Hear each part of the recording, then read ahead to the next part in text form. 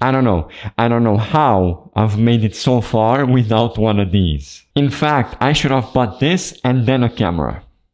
What'd you say? Oh, let's cut the crap? Okay. This is the PolarPro Quartz Line circular polarizer filter. There are definitely other cheaper polarizer filters you could buy, but this one from PolarPro is one that I've seen for so long on YouTube. People have used it and commented on it, you know, the durability of it and the quality of the photos you get, that it convinced me to spend my own money on this specific one. You know, I always say don't only buy what people talk about on YouTube, but I think it's important to educate yourself on what these things do, how they can add value to your work, so that, you know, you can make an educated decision. So I gave this to one of my colleagues to go out there and tell you how and why you should use one. But before I do that, I want to tell you a pro tip I've learned myself from the pros. When it comes to buying any sort of filter, you should never buy the filter size of your current lens or lenses.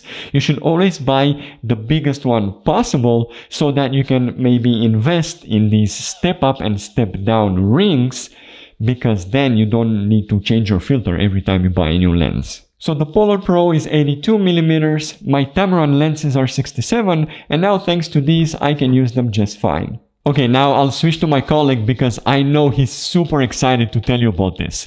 In fact, maybe even too excited. Let's see. Alex? Exactly, Alex. Yes, so we're here today in this amazing Danish weather. You don't know what time it is. You can look in the sky, you think maybe it's 6, 7 in the evening, the sun is about to set, but no, it's 9 in the morning. Welcome to Denmark. I just bought a new car specifically.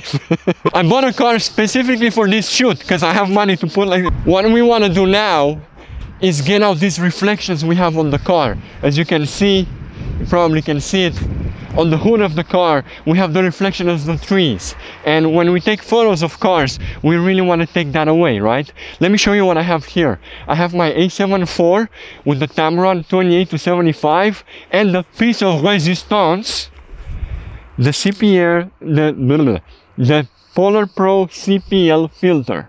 So what I want to do first is obviously take a couple of photos without the filter and then with the filter to explain exactly how this works and what kind of environments you can use it, because obviously in a full sunny day this is amazing to have. Also an ND filter, but we're not talking about NDs today, only about circular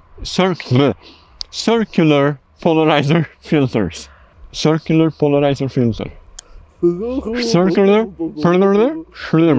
What I really want to mention is that I'm not afraid to take this photo a little bit underexposed. So I would really go with my aperture maybe up to 5, 6 or even 7, put my ISO all the way down to maybe even 200, because obviously we're taking these photos raw. And of course, one of the reasons of why I even brought a tripod here today is so I can put my shutter speed all the way down, because if I would be, you know, run and gunning this shoot, I would have to really put a higher shutter speed, otherwise we get that blurry movement, right? The blurry movement, yeah, the motion blur. Here right now, as you can see, the sun, I've said this in a lot of videos, the sun is in the clouds, so the clouds are pretty much acting like a soft light. So I kind of like the reflections in the car. Sometimes you want some reflections in the water, on the ground, or maybe even in the car, but in this specific scenario we want less of those reflections. If you can see in the before and after picture, in the after picture with the CPL, you can actually see inside the car. That's how much difference this makes. And I'm not sure if this is obvious or not, but you don't just put the filter on and then start taking pictures of the car. Of course, if you change your angle and the light is coming a bit differently, you have to adjust it, right? That's why it's a circular one. You spin it until you like the image you get. So of course, now I want to maybe take a side photo from here.